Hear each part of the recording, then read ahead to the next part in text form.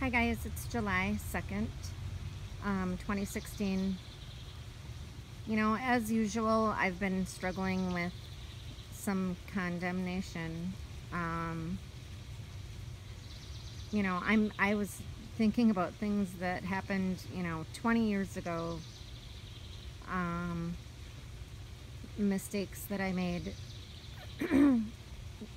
just living completely outside of the will of God.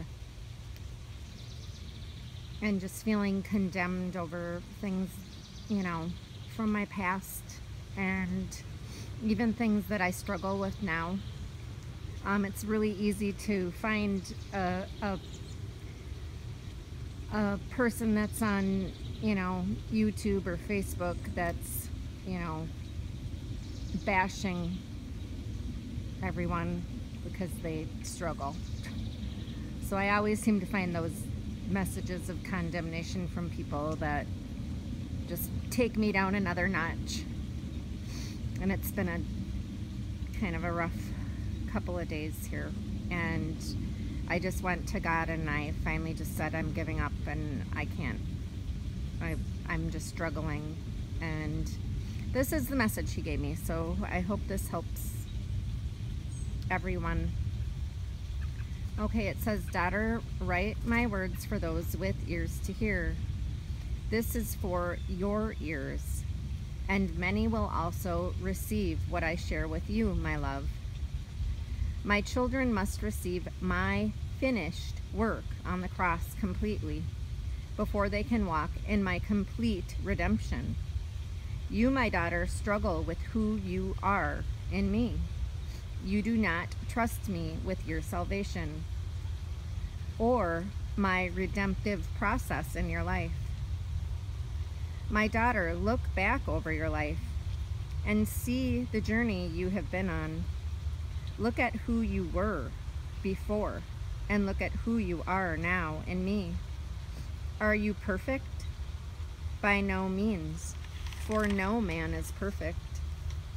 But my daughter, you must recognize the changes that have taken place during these years since you received my salvation knowledge. Granted, there have been some times where you did not grow in me, sometimes when you even went backwards and fell into some pretty terrible sin. But my daughter, my grace has never been removed from you. You always turned your face back to me.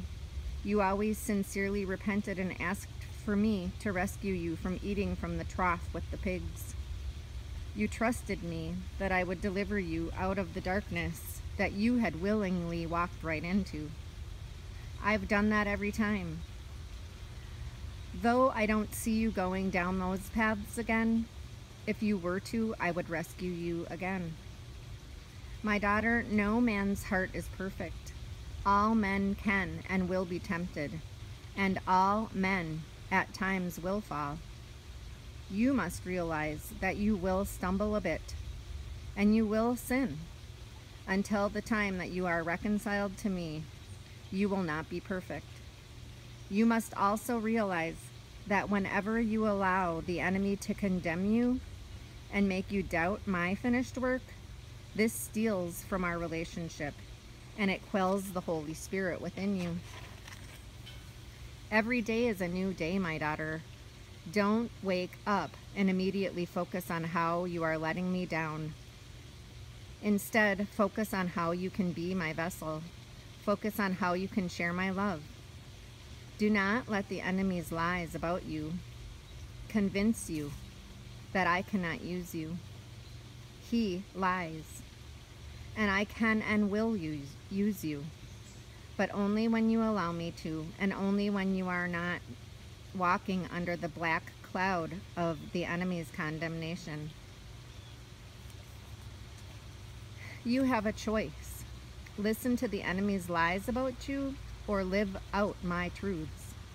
You are an effective witness for me, my love, but you've allowed the enemy to worm his way in and make you believe that you are no use to me. Do not forget, I thrive in weakness of men, and I will use whoever I choose to use. Never forget that.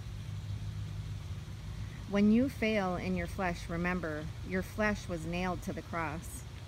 It does not own you anymore. Do not relive your failures of the past, and do not fear failing in the future. Break free from what I have already freed you from. I am the key to living in victory. If you do not receive my finished work, if you do not see that, you are redeemed. You will always have one foot in the dark. This is not about the willpower of your flesh. This is about receiving my light and knowing that you're already clean.